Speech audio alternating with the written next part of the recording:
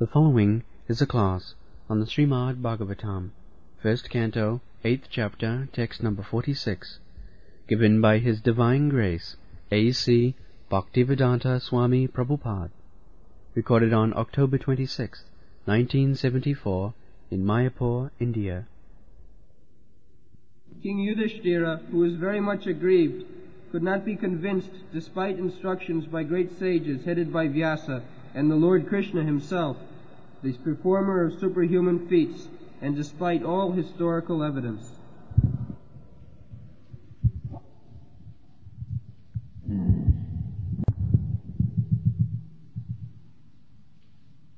Vyasadai Dishare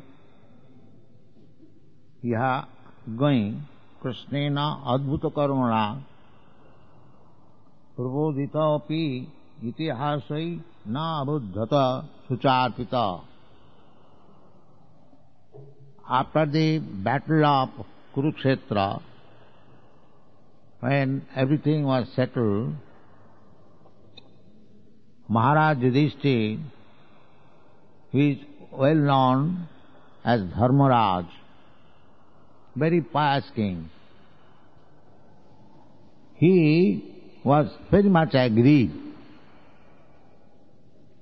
It is said that 64 crores of men were dead within 18 days in the battlefield of Kurukshetra. So, Maharaj Yudhishthira, being very much pious, he did not like the idea of so many persons being killed simply for the sake of enthroning him on the throne of the kingdom. He was very much aggrieved that for me so many men have died, how much sinful I have become, although I am going to be the king. But he had no cause to become angry. Even great learned sages like Vyas, therefore it is said Vyasadai. Not only Vyas, Vyasadai Ishvara. And Krishna was there, he is Ishvara. Ishvara Param, not only ordinary Ishvara, but the Supreme Ishvara. Ishvara means controller. So, there are many different types of controller. But the Supreme Controller is Krishna. Ishvara Parama Krishna. Satchidananda Vigraha. So, he also tried to convince Maharaj Yudhishthira that it was duty for a Kshatriya in dutiful war, Dharma Yuddha. Therefore the battlefield of Kurukshetra is called Dharmakhetra. Although there was fighting, but the fighting arena was not ordinary land. It is Dharmakhetra. Because the fighting was being performed under the superintendence of Krishna. Dharmasetu, the leader of all religiosity. Under his superintendence, under his care, the fighting was going on. Therefore, this fighting was not ordinary fighting. People cannot understand that how fighting can be religious principle. Yes, that fighting can be also religious principle, but not the present fighting. Present fighting, the politicians, out of their whims, they declare war. That is not religious fighting. That is abominable.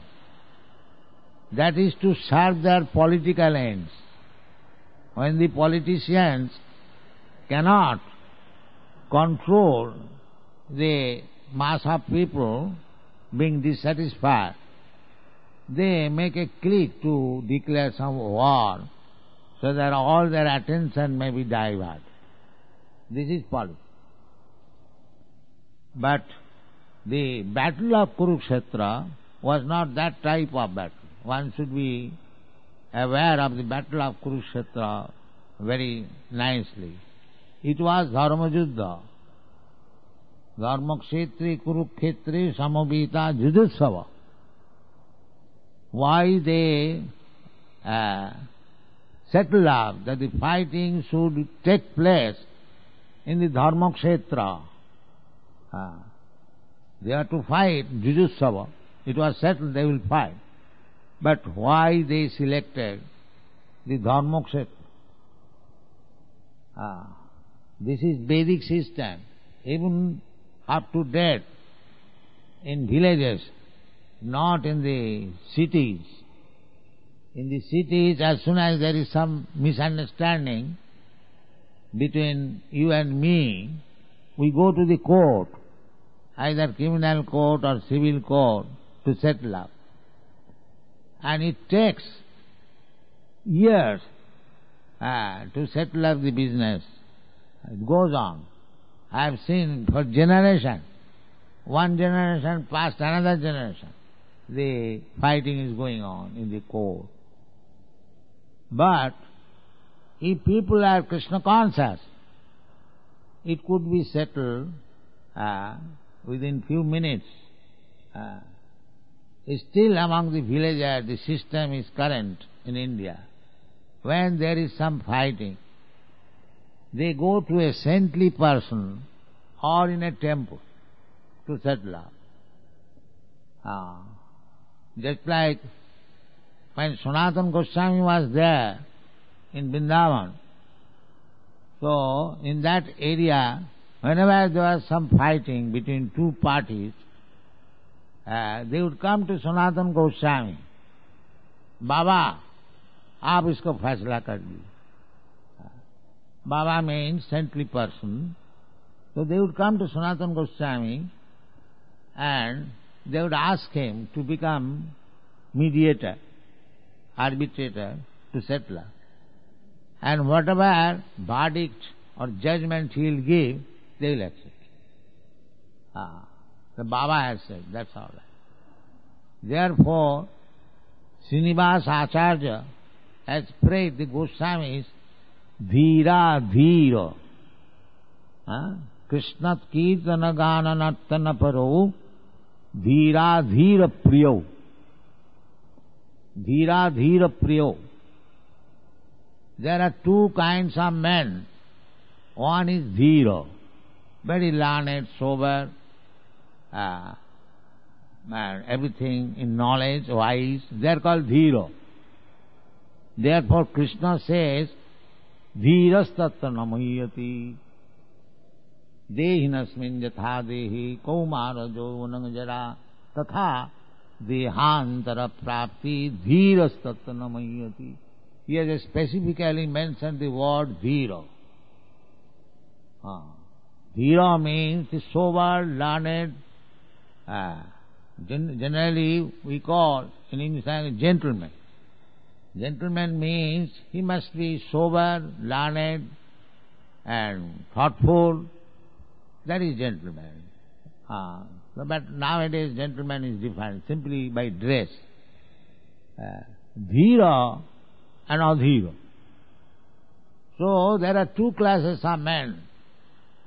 And the Goswamis were very dear to both classes of men. Dhira, dhira. That is the sign of a saintly person. Samachitya. Samachitya. They have no enemy. Ajata satrava. even the Adhira, the saintly person considers as friend, and even a Dhira, he considers friend. Pandita Samadarshi, this is the Dhira. So,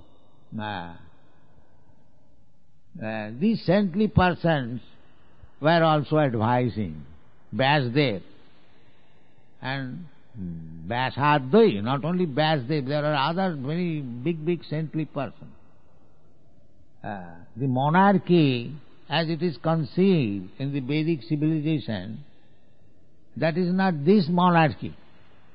Just like we have got experience in the history, a monarch means get money and spend it for wine and women.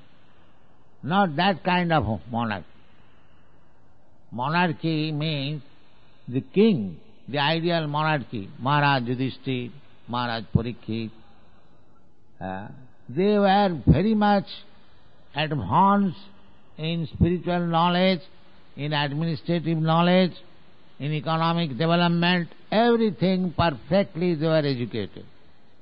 And they were being guided by saintly persons like Vyasadvai. Vyasadvai, Maharaj Ramchandra was being guided by Vasishtha.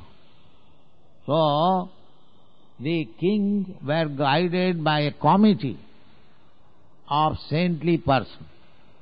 Big learned saintly person, Brahmins, they would give advice to the king. He is already learned. There was a case, Ben Maharaj, the father of Prithu Maharaj. He was very much upstart. Therefore, the committee of the learned Brahmins and saintly person killed him. Because he was not hearing to the committee of the saintly person, Brahmins, he was killed. And his son, Maharaj Prithu, was enthroned. There are many cases. If the king was an upstart, the Brahmins, they are so powerful, they did not require any weapon. Simply by their words they will kill. So, this monarchy is different. People now, they have taken to democracy. Democracy is also mentioned in the Srimad Bhagavatam, that in the Kali Yuga, there will be no more monarchy or the kingdom ruled by the Kshatriyas. But amongst the people who will be tricky, somewhere or other, get the votes of the people, he will be seated on the throne. That is stated. Somewhere or other. So, therefore, people are in trouble. Because so many rascals, they somehow or other manage to get some vote and become the president and minister, and so what they know? They do not know how to govern, how to bring peace in the country. But this monarchy, Maharaj Yudhishthira, just see, because for the sake of his personal interest, so many people have been killed, he was sorry. Just see. Not that somewhere or other, you divide India, let me become Prime Minister, that's all. We have got political information that in India, when the proposal was for partition, Gandhi was completely against this partition. He said, better I will have no independence, still I shall not allow the country to be divided. He was stubborn on this point. But he was absent, and in the meantime, the big Prime Minister signed it, agreed, partition. Because he wanted to be Prime Minister. Anyway, somewhere else.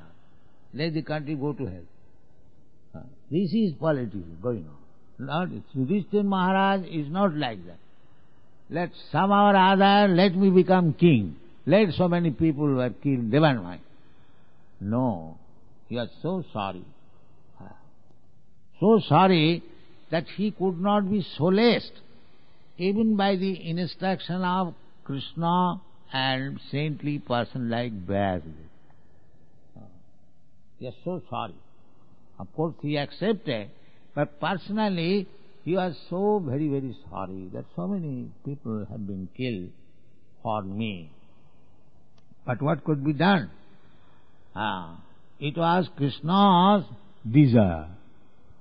Krishna comes, paritranaya sadhuna vinashaya cha duskritam. His true business. So he wanted to establish the kingdom of his representative. He wanted that Maharaj Yudhishthira is right representative. He should be enthroned on the kingdom of whole world. Formerly, Bharatvarsha meant this whole planet, not this small tract of land. Now it is called India. But the Bharatvarsha means the whole planet, this planet. There was one flag. Up to Maharaj Parikshit, there was one flag. Not like at present, there are hundreds and thousands of flags. You Americans, you know, in New York, when you pass through that United Nations building, we see so many flags are there. They are united, but everywhere the flag is increasing, disunited. Not like that. Actually, by monarchy, the pious king, there was unity all over the world. All over the world. And in the battlefield of Kurukshetra, it was a family fight. So all the kings of different parts of the world, they joined this side or that side. That is mentioned in the Bhagavad Gita. So, but still Maharaj Yudhishthira did not like that so many people would be killed for the sake of enthroning him. But Krishna desired. Krishna desired. Krishna wanted it, that the Duryodhana, they were demon-like, simply making politics and diplomacy. Their only business was Dhritarashtra, along with his sons, they are simply making diplomacy, how to kill the Pandavas and catch over the kingdom. That was their policy. So, the political head, executive head, of course he should be intelligent to understand diplomacy and politics, but his only business is to see how people in general are in happiness. That is his business. Nowadays political parties, they are simply engaged how to keep up their position. All the political parties, I have seen personally, simply they are making plans how to keep their position in the government, so they may not be dethroned, other party may not come. The whole time is wasted. When they will think of, no, the people are suffering for want of food, their people are suffering for unnecessary increase of price, although things are available in the black market, how to manage this? That is the duty of the government first. But nobody is caring. Hundreds and thousands of people are starving, unemployment, but they are getting their fat salary and they are satisfied. Bring income tax and divide amongst themselves, that's all. So Maharaj Yudhishthira was not that type of king. Therefore, he is known as Dharmaraj Yudhishthira, most pious king. So, he was not sorry, and Prabodhito-opi, he was trying to pacify Maharaj Yudhishthira, don't be sorry, it is done for the sake of good cause, for establishing Dharma samasthapanarthaya. So don't be sorry, but still he could not be pacified. Sucharpita. Sucha means distress. He was so much distressed within his mind that he could not be satisfied.